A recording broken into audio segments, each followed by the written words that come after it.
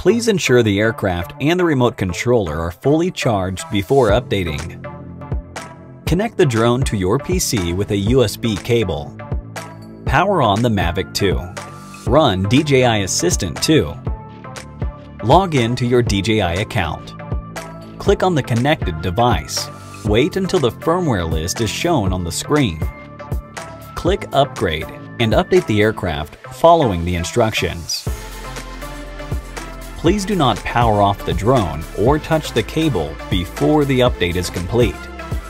Restart the Mavic 2 after updating.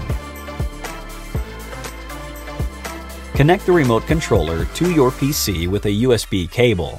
Power on the remote controller. Click on the connected equipment.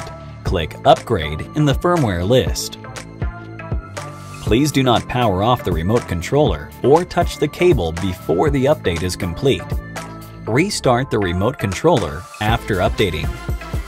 Currently, it's not possible to update the aircraft and the remote controller at the same time.